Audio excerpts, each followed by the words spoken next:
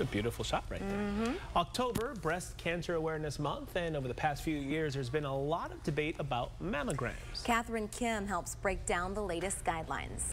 A new study out says children's TV exposure has reached startling levels.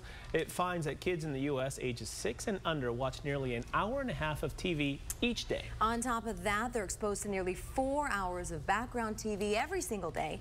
Children under the age of 2 had even greater exposure at 5.5 hours per day.